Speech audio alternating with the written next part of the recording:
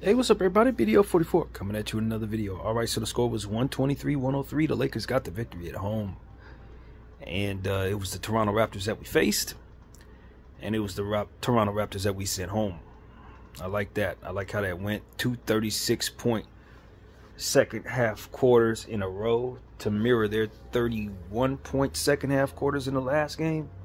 If anybody's following me, they really controlled the first matchup against them last week. Even though we were able to get the victory anyway because we had picked up a big lead to start that game. We ended up giving almost the entire lead back in that one, and they had a huge second half. We came back and matched them with a huge second half on our end. And it was a great, man. Missed triple-dub 2 nights in a row for LeBron James, man. I'm giving him the game ball early. Y'all got to know he's getting it early. 19 points, 16 assists, 10 rebounds. Just really took over the game in the second half when we absolutely needed him to. Anthony Davis, 22.6 assists. I believe it was 22 points, but he had to go out of the game on a spectacular block where Jakob Poeltl hit him in the face. I guess it was inadvertent. It seemed inadvertent. And AD did not return. He got hit in the eye pretty bad. I'm not sure what he's going to look like going forward. Remember, we had the eye issues with AD last year where he had to exit games twice in a row for getting hit in the eye, and you know, this is yet another one of them situations. I know he's frustrated, but as I said last year, if you ain't gonna wear them glasses, you know, this is how it goes, man. I don't know why people refuse to wear glasses. I guess they too good to wear them, but this is what, you know, the basketball gods go keep on teaching them why they need to wear them. It's just like the mouth gear, you know what I mean? If you ain't gonna wear mouth gear, then if you lose a tooth, don't be surprised. Well, when it comes to getting hit in the eye, you get hit in the eye 3 times and you still don't want to wear glasses, and just prepare for the 4th one. It's definitely coming. So that's how that went. Austin Reeves, fantastic, 27 points, 6 assists, I believe it was. But he was great. 10 from field goals made. I think he was 10 of 17, I believe it was. 3 out of 9 from the 3. D'Lo had like 15 points off the bench, I believe it was. Also 3 of 9 from 3. So, you know, the 3-ball wasn't exactly efficient, but they hit him when they needed to. And got some big points from those two to really help us. I thought that this was a good Jackson Hayes game. 12 points. I said earlier that I wanted him to have a big game, but I forgot he had 4 blocks in the last one. He'd been playing pretty good. And I misspoke, I guess you could say, or didn't realize it, that he had played as well as he had. But he did step in and have an even bigger game scoring the ball tonight. So we like what we saw from Jackson Hayes. He picked it up pretty good in the second half as well when AD went down. And you know what's funny? Because we couldn't seem to get a board when AD was out there. I mean, he walked away with like 6 of them. Guys just rebounding over us like crazy. The Toronto Raptors was controlling the game. It seemed like what needed to happen, and this is going to sound funny, but what needed to happen was AD needed to be removed from the game. And that's when we started taking over.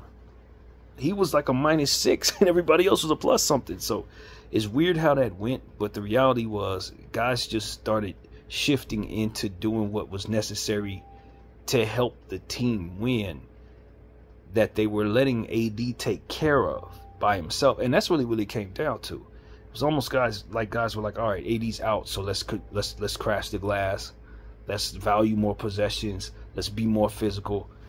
As to where they weren't doing those things while AD was on the floor, and it's kind of like that's really what told the story. Bron just kind of shifted into alpha mode, and it was a better strategy for beating this team tonight.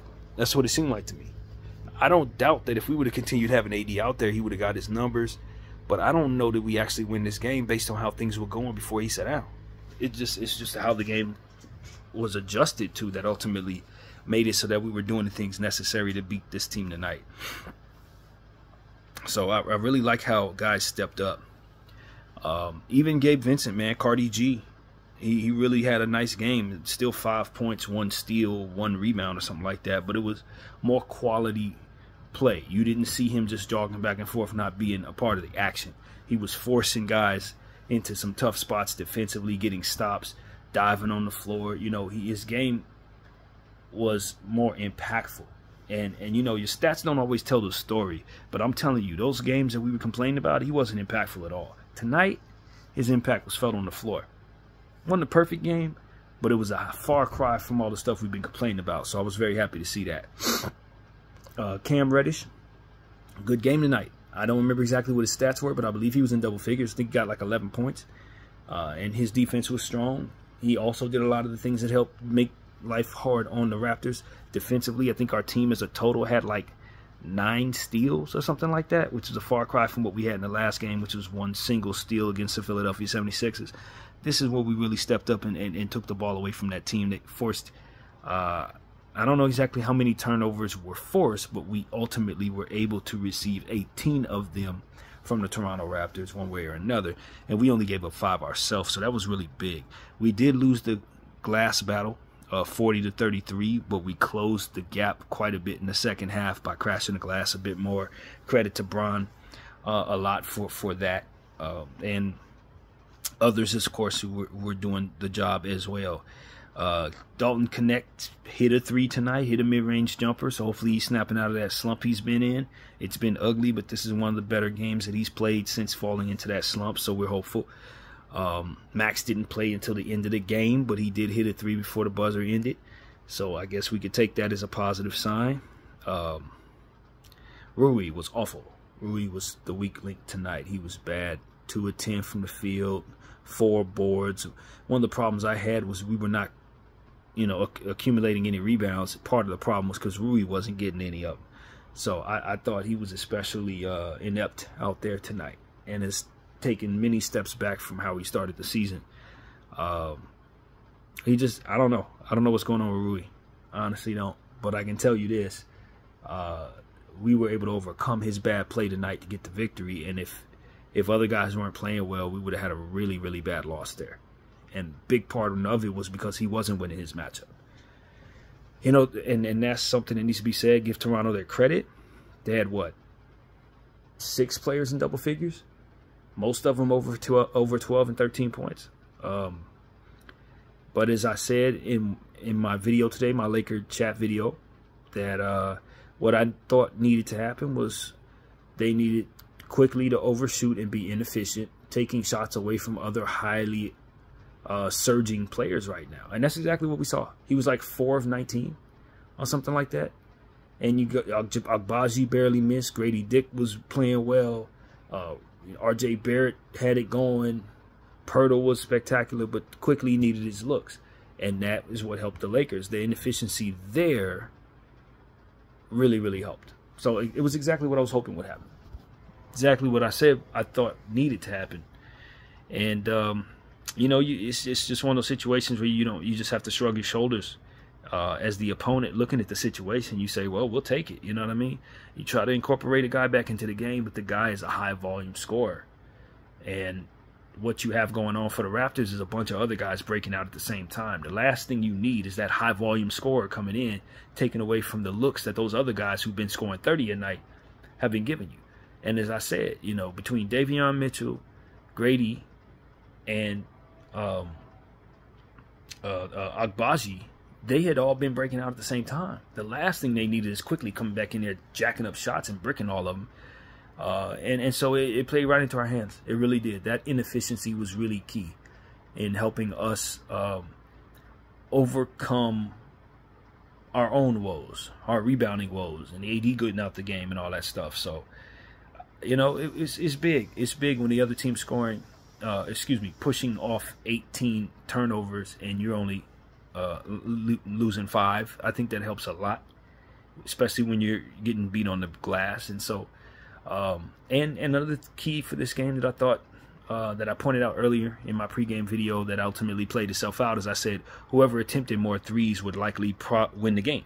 And we did. 37 threes attempted to their 29, although we only hit 12 of them, and they hit 10. I still thought the three-point volume was going to be the difference tonight because both of these teams attacking the paint a lot. And the last time the Toronto Raptors won a game, they shot the 3-ball well with more shots attempted. So it's like if they ain't figured out they need to shoot more threes in order for them to be successful. As long as they continue to be an interior scoring team, they're going to keep on losing. And that's exactly what happened. They continued that path, and we got the victory. You know what I mean? The coach is going to figure it out one of these days that they have better three-point shooters than he's allowing them to shoot. They need to be shooting more. But You know, they do something with Jakob Poeltl, man. This dude hit Braun and AD in the face tonight. Almost knocked them both out the game.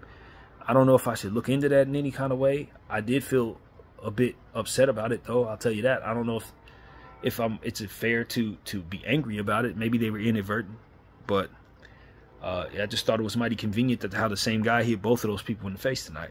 I didn't like it. However that played out, I didn't like how that went. Chris Boucher needs to be given credit. He looked really good out there, man. That's a trade target for somebody, maybe even us, to be honest with you. I really like what I saw from him shooting the ball. Just a long player that can really do a lot of different things, and he's developing very well right now. So I like what I'm seeing out of Chris Boucher for the Raptors. And, yeah, man, it was just a great opportunity for the Lakers to take advantage of a team that turned the ball over far too much and are trying to incorporate somebody who just takes far too many shots for his inefficiency.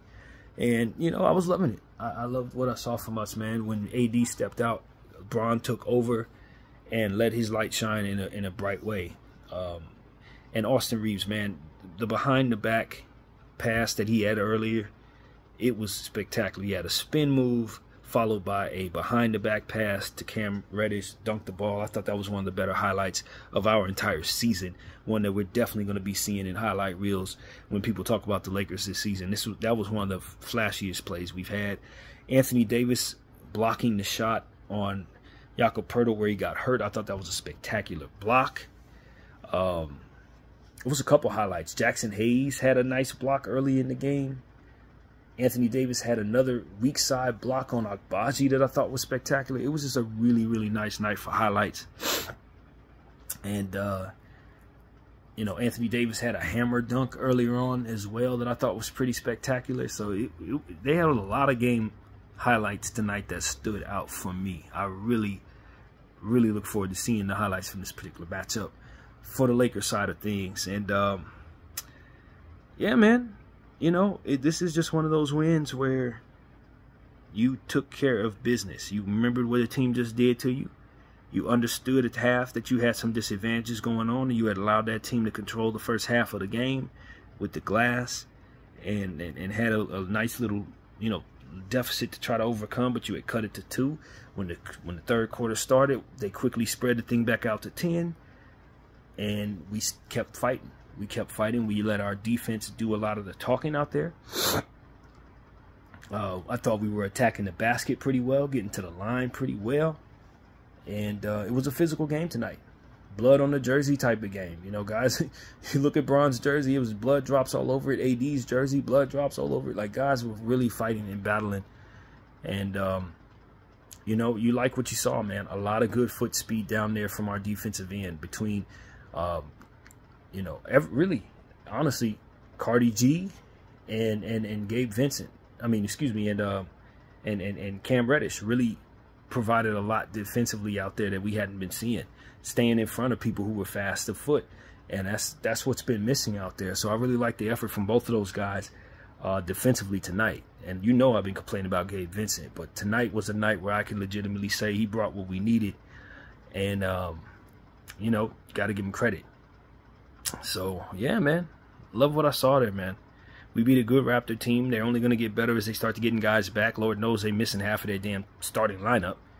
You know, I couldn't tell you how irritated I was watching Scotty Barnes clapping over there in the corner and Bruce Brown in his cowboy outfit. I mean, if I don't see the Raptors again, it'll be too soon. Like, I'm not a particular fan of seeing the same team over and over again. That's really what it comes down to for me. We've seen the Suns already twice. 4 times actually when you consider the preseason. We've seen the Raptors already, got rid of the season series with them. We're seeing Memphis again tomorrow after seeing them last week. You know, I'm just not a fan of that style of scheduling. I don't need to see the same teams over and over again. Spread that out some, man. That's what I would ask the schedule makers to do. Because right now, we're just continuing to see the same teams over and over again. And while that can be good for learning these teams, it's not so good when considering that because of it, you got that same repetitive thing happening throughout the course of the season. So we're going to see an entirely different set of new teams that we're going to see over and over again for about 3 weeks. So I'm not a fan of that. I'm not a fan of that type of scheduling. I don't think I've seen it before, and I hope this is the last time they do it. But the Raptors are done. We don't have to see them again for the rest of the season. That's good, man. That's really good. Got that out the way. Won the season series with them 2-0.